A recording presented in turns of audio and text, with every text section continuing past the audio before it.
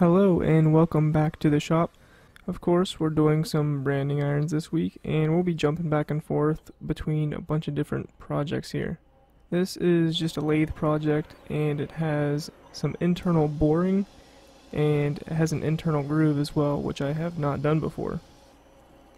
But unfortunately, I didn't capture any footage of the internal grooving, mainly because I was very scared while I was doing it that I would screw something up or crash something, so I don't have anything there.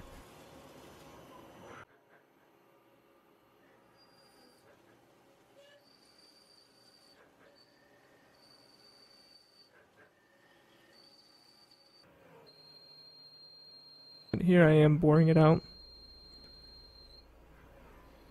and then I would groove soon after that.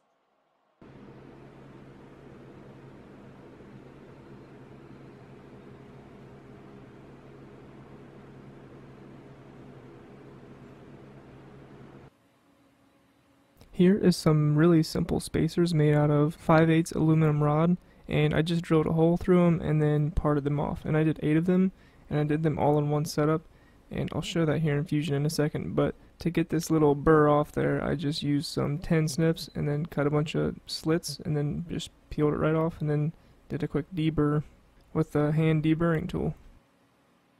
And here we are in Fusion where I face this off, and 5/8 is the actual outside diameter of the spacer itself, so all I had to do was face it off, spot drill, then drill all the way through, and then I came in with my parting tool and just parted a bunch off.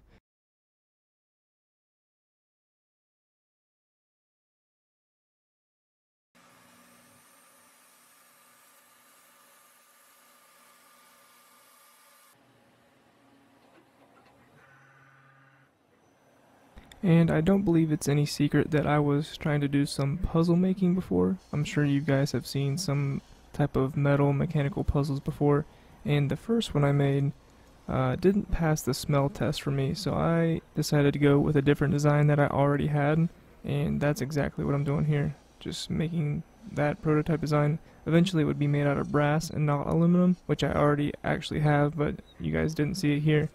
And brass is much more expensive than aluminum, so I went with aluminum first before I went into the brass.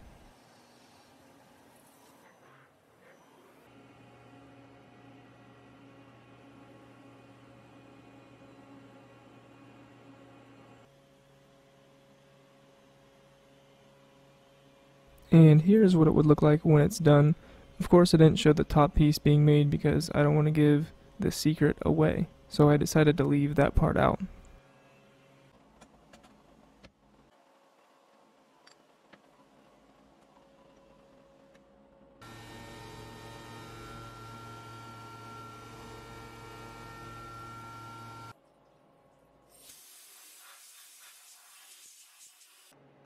Here was a fun little job here. I had 40 of these 1/4-inch steel plates that were pre-cut. I am not sure why they didn't get them laser cut, but they needed this slot put in them.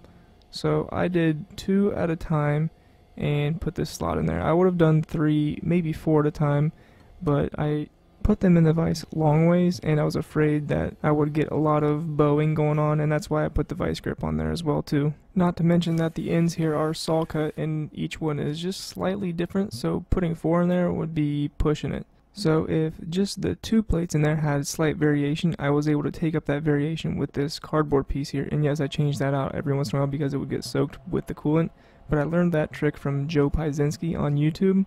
Check him out if you get a chance because he has a lot of cool CNC and just normal machining tips and tricks, and I learned a lot from him. Quick side note here, the shop has been getting a little warm, and it's not necessarily hot temperature wise, but the humidity is killing it. So I got a dehumidifier, and I can't easily put an air conditioner in the shop, so I'm hoping that a dehumidifier can take out the moisture in the air. Here is another fun project as well.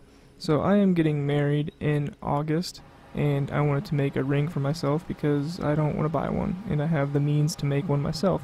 So I got some 1-inch round titanium, and I just went after it and designed my ring, and we should be good to go. But the cool thing was I was able to drill titanium, whereas I didn't think it would be very easy. So here I am just drilling away. Of course I'm going pretty slow, but I didn't burn up the drill or anything, and I was extremely surprised at how it turned out. I thought it was going to be a disaster to begin with. But the Miyano did what it's told and took it like a champ. I was so surprised. I'm still amazed at how well it turned out. So I think that's it for now, so thanks for watching.